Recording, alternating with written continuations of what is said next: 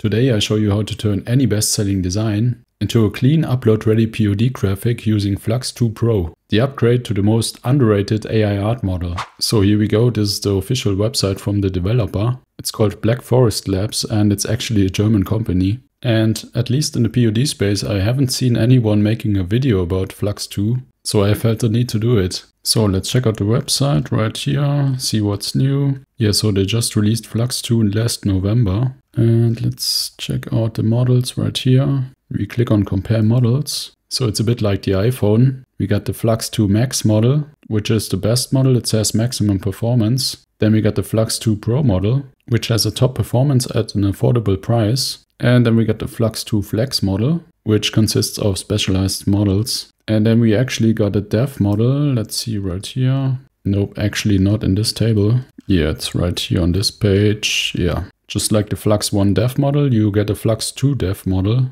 So there are actually 4 different variants of this Flux.2 model. And in the past, the Flux.1 Pro model was awesome for print-on-demand designs. So now I'm going to test the Flux.2 Pro model, as I think it's even better than the 1 model. Well, it has to be, like the newest iPhone is always the best iPhone. So let me show you a website where you can use the Flux.2 model absolutely free. Alright, so we are here in a platform that's called Ideogram.ai. Now to use the Flux.2 image model, we just have to click on this icon right here that says generate images. So let's click that. Now we use the image models and we click on the top left corner right here. Now it says battle. Let's click that. Let's choose direct chat. And then you can choose your image model that you want to use. Now we get this long list of the AI art generators. Basically all the popular ones. Let's scroll up again. So you can see that we get all the Flux.2 models right here. We get Flux.2 Max, Flux.2 Flex, Flux.2 Pro and also Flux.2 Dev. So let's choose Flux.2 Pro.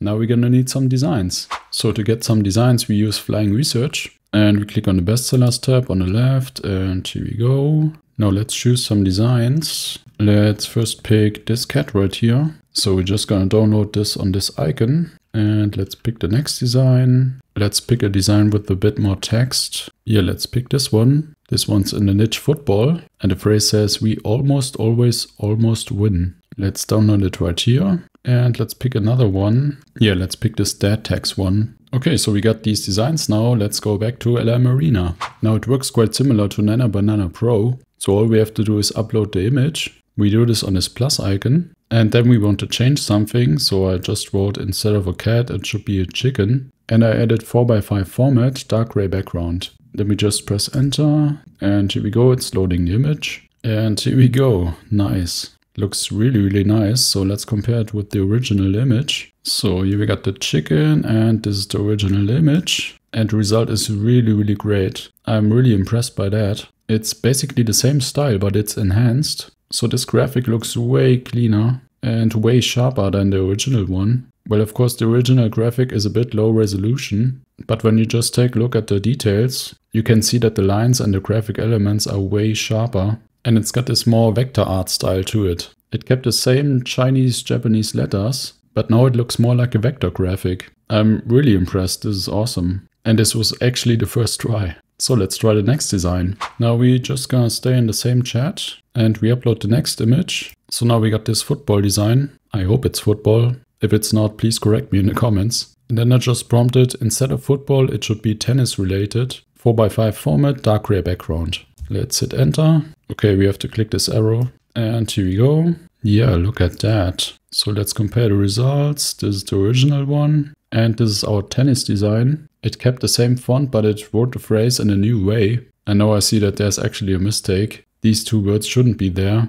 And the tennis ball should actually be yellow. So let's change that. So now we prompt keep the words from the original design and make the colors yellow instead of orange. Okay, I think that didn't really work. So now we just upload it again and take the prompt. Then we add keep the words and instead of orange it should be yellow. So let's click this arrow and boom, here we go. So now we went from this design right here, that's clearly football related, to this design that's tennis related. And it's got the same style, but we changed the colors. Now let's try the next design. So the next design is this one. Their tags, making sure it's not poison. Now you can see it's a raccoon and now we want to change the animal. So first we have to upload the image. And then I just wrote instead of a raccoon, it should be Bigfoot. 4x5 format, dark gray background. And here we go.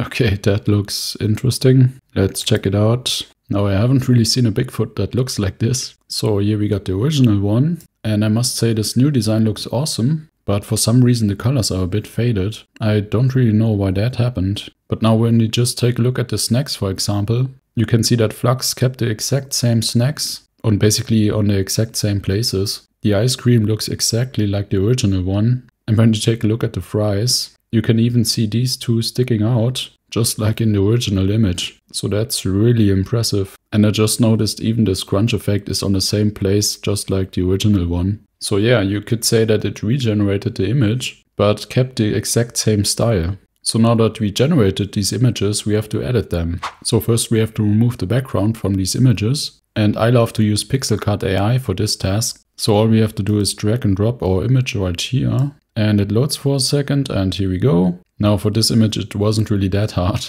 So we can check the result on this color wheel. And yeah, it wasn't really that hard. Make sure you select the checkerboard again. And then you just click on download. And then we just do it for the other ones. So it's drag and drop again. And here we go. Now it's really hard to remove this crunch effect. But let's see it on a black background. Yeah, it looks quite nice. Now if you don't like this crunch effect, you could just remove it with Flux. But it looks quite nice. Well, this design is obviously optimized for dark colors. So we choose the checkerboard again and we download it. And now we're just going to remove the background from the last design. And here we go. Yeah, now it just removed the frame of the design. Let's check out the original one. Yeah, here we go. Now, of course, you could just regenerate the image without the border. Or you could just quickly grab the border before removing the background. So that's what I'm going to do. Let's zoom out a bit. And on Mac you can do this really quickly. So we're just gonna select the design inside of this frame so that we don't have any parts of the frame. And then we just crop it. Here we go. And save it. And then we just try again. And here we go. Yeah, that's way better. And in the mouse over you can see that this design is in a 4x5 format. You can see it on this blue frame. And let's choose the color wheel. Yeah, here we go.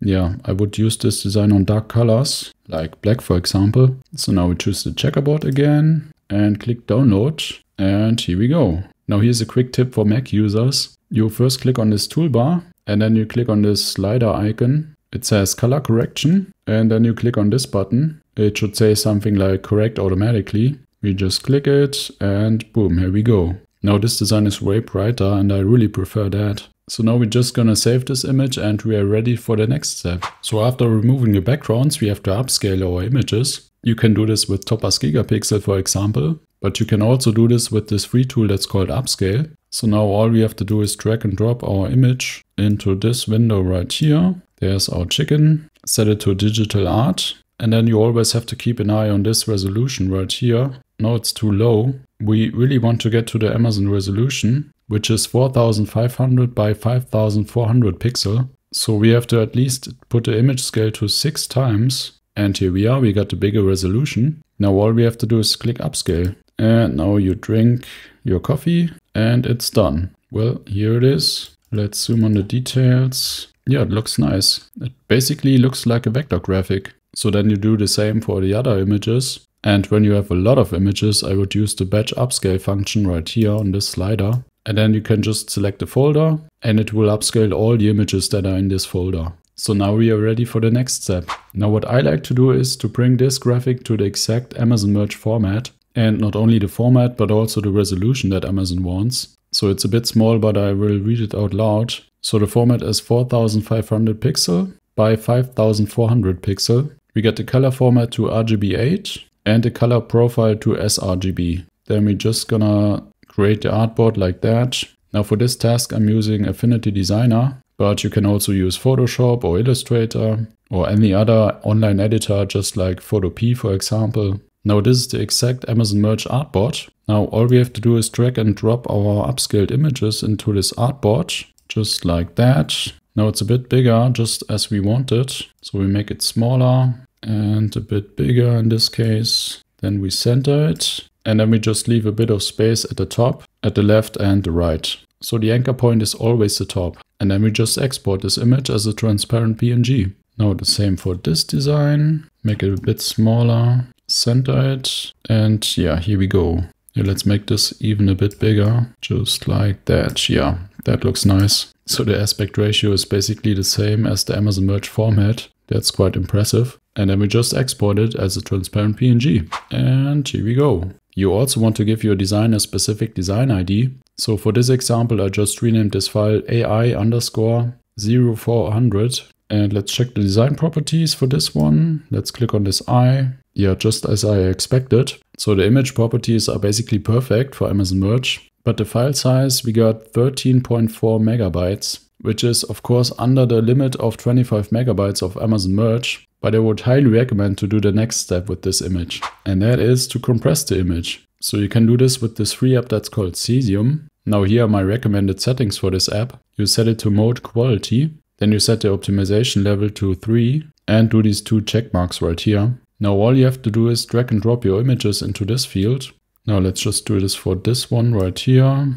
And then all you have to do is click on compress. And boom, compression is finished. So we saved about 11%. That's not really that much, but I think it's okay for now. So if you want to save even more space, you can set the optimization level even higher. But it always depends on the type of design on how much space you can save. Now you just write your listings for these designs and you're ready to upload. If you want to know a simple but effective method to write your listings, then check out this video right here.